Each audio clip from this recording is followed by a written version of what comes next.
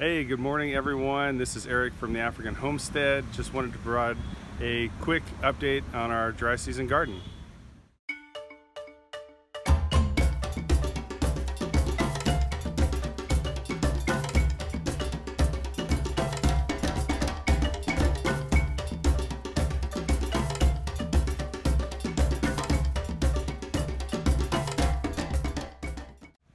Okay, so far in our garden we've had a lot of success and some failures. So let me just do a quick review on today's video.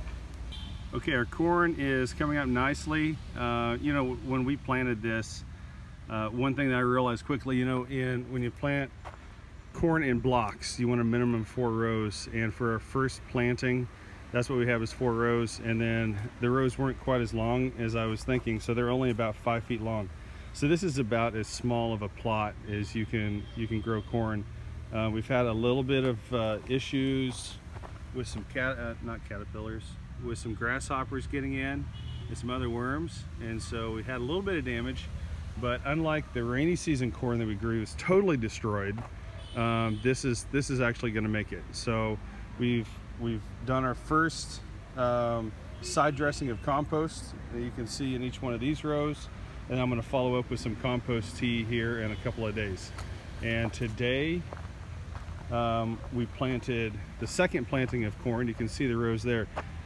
The main difference between the first and second planting is with the first planting, we mixed the compost in with the soil, and looking back on that, because corn is such a heavy feeder, I decided that mixing in nice compost with completely depleted soil, it only just reduces the effectiveness of the compost.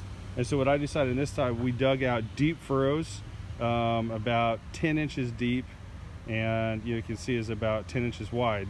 Dug out deep furrows here, filled it completely full of compost, so there's going to be plenty of nutrients. As you can see, we still have some of the material left from the banana. We have eggshells here.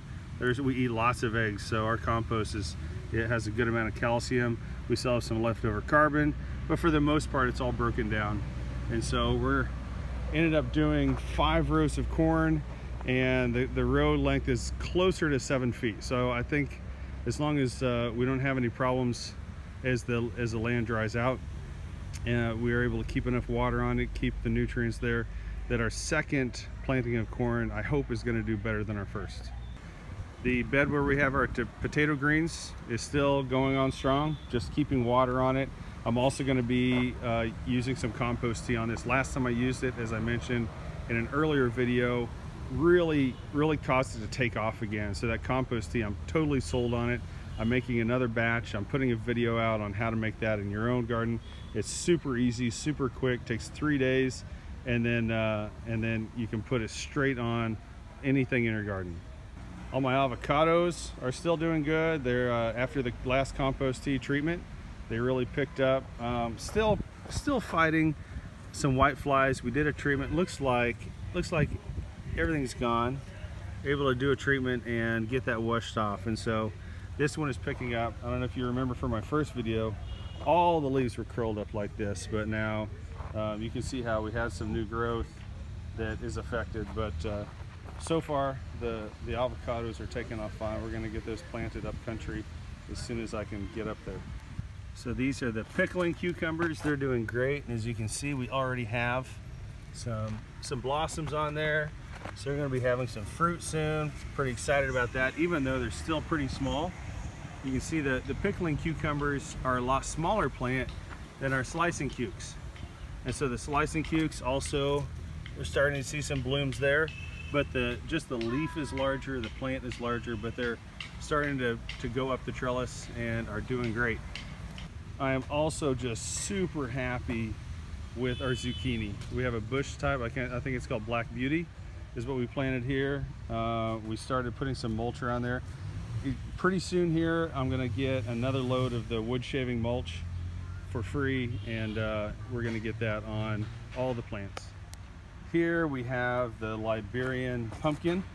It's like a large squash. Some of those can be 2 feet long, and a good 10 or 12 inches in diameter. They're a really large squash, but they are doing well. Again, since they are commonly grown here, they don't have really any problems with disease and pests, unlike if I brought some pumpkin or squash in. Okay, here we have the cantaloupe, otherwise known as muskmelon. This variety, if I remember right, is called Escondido 47. It's really made for more of a hot environment, and it's doing pretty well. We planted some of this in the rainy season, and it grew fine, but just the rain ended up causing too much problems with diseases, and so it's doing better during this dry season. And this is our watermelon. I'm a little bit disappointed in it. I planted 2 different varieties, and it, 3 to a mound, and I'll have in some places 1. There's one right here that isn't really doing well at all. It looks like a bug got to it last night. But all the watermelon really is just not doing well. I planted this the same time as we planted the cantaloupe and the pumpkin. You can see how big that is, but yet the watermelon is just suffering. So if anybody has any ideas on what could be affecting the watermelon, we also tried watermelon during the rainy season, and it was overwhelmed by the rain and disease and bugs.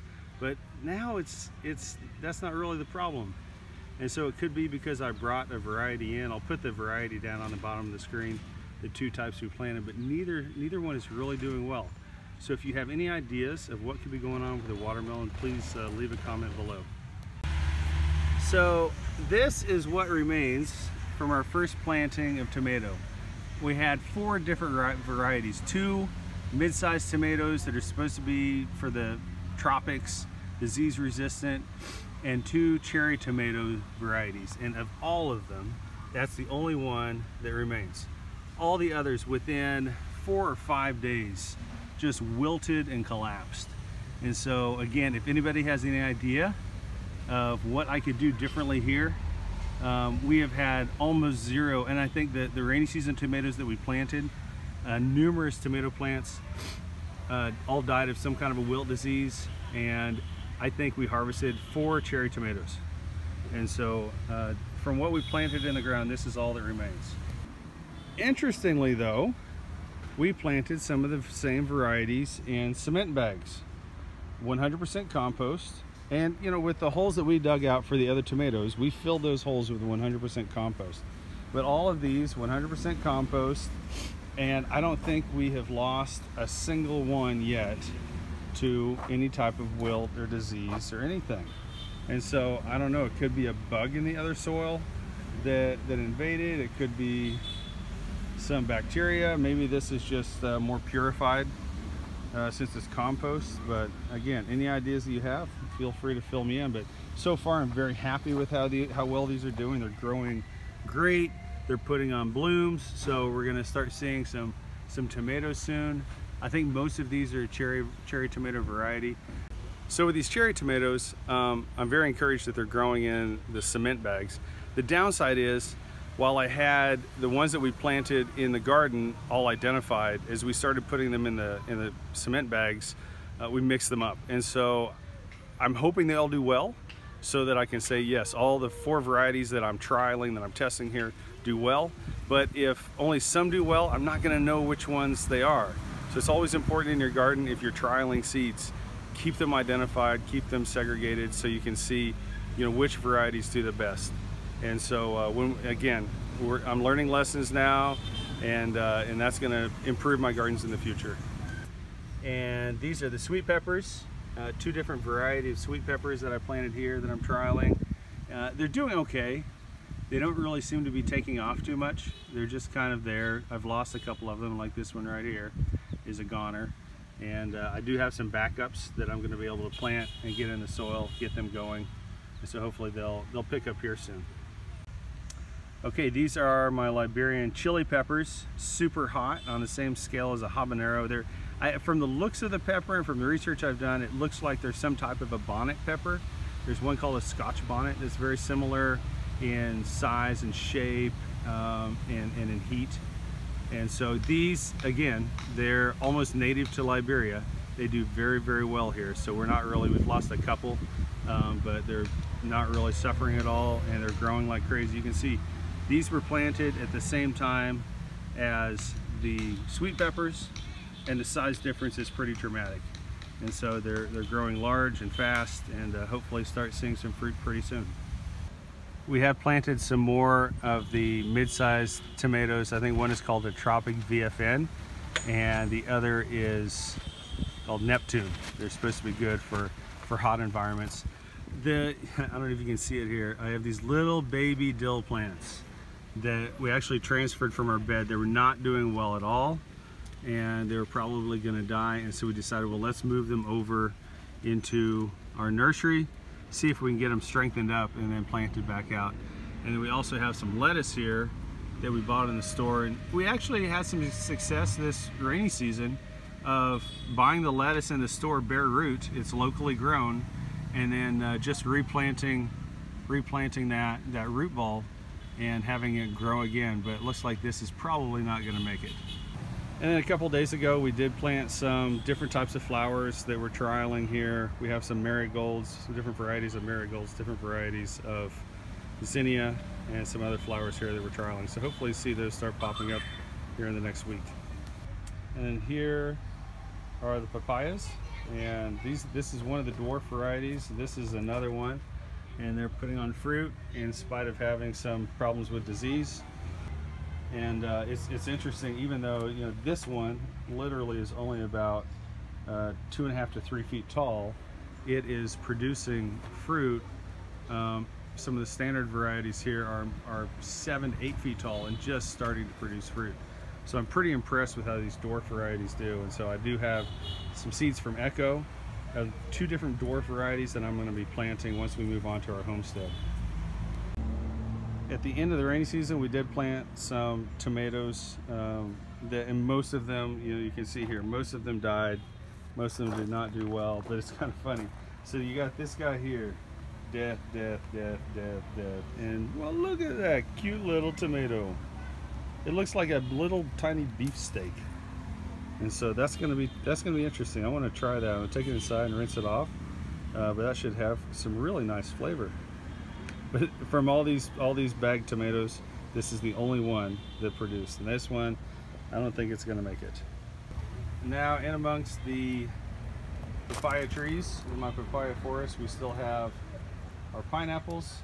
This is probably the nicest one we have, but it looks like that we're not going to get any production this year. So most likely all these pineapples we're going to dig up and transfer those to the homestead.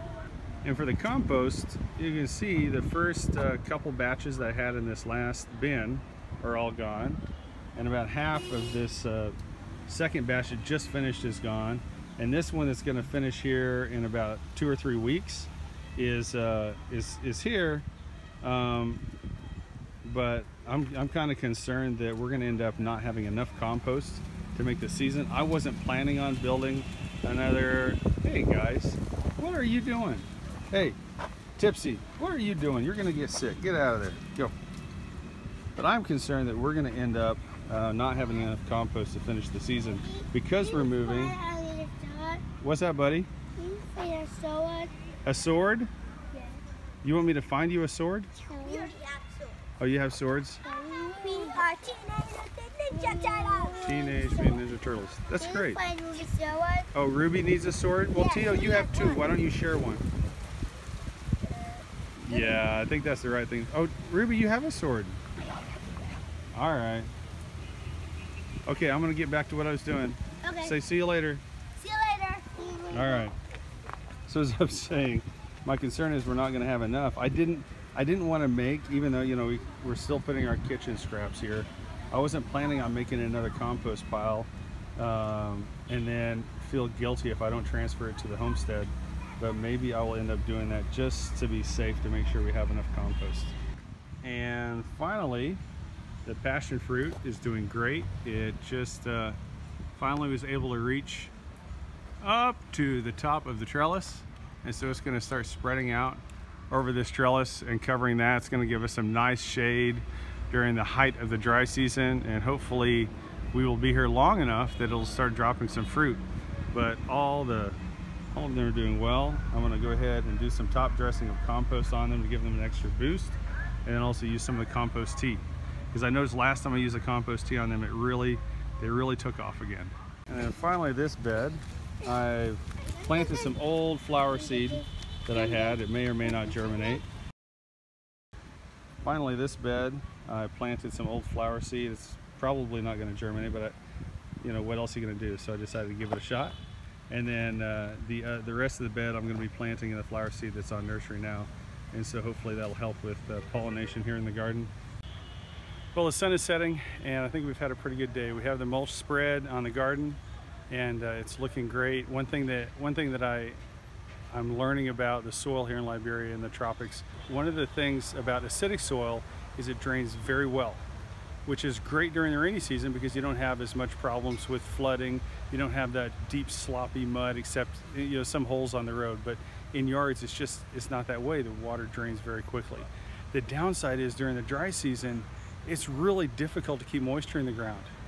Even with the compost I'm using that's balanced, has good nutrients in it, it drains very quickly, gets dried out very quickly. So in North America in a garden, when it says, oh, you should give 1 inch a week, 2 inches a week to a certain type of vegetable, I mean, here we're really needing to give that like every other day, if not some water every day. I've just noticed that some of the hot pepper plants, the chili pepper plants that we transplanted, if we don't give water on them every single day, if not twice a day, they start to wilt, they start to droop, and you can see they're really challenged and they're suffering. And so getting the mulch on the ground is hopefully going to help retain some of that moisture and getting it trapped in, and then we're just going to have to keep water on it to keep things rolling here. Well, that's today's garden update from the African Homestead in Liberia, West Africa. Hope you enjoyed the episode. If you have any questions or comments, please leave them below. And also, I encourage you, if you like what you're seeing here and you want to join me on the journey, to click the subscribe button. Also, like the videos you like, share them with your friends. I would really appreciate you helping me get the word out about my YouTube channel. Thanks a lot. Have a great week.